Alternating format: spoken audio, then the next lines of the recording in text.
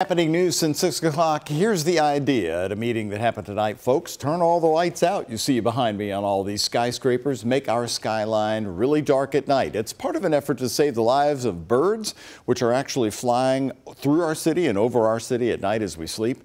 Across the country, hundreds of millions of birds die due to collisions with skyscrapers. A big crowd turned out about all this at the main public library on York Street. Buildings that leave their lights on overnight when most birds are migrating are more likely to attract collisions with those birds. Tonight, the advocates gathered to launch Lights Out Louisville.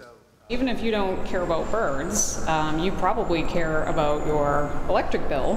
And we know that in Kentucky, between February 2023 and February 2024, electricity costs for residents went up about 8%.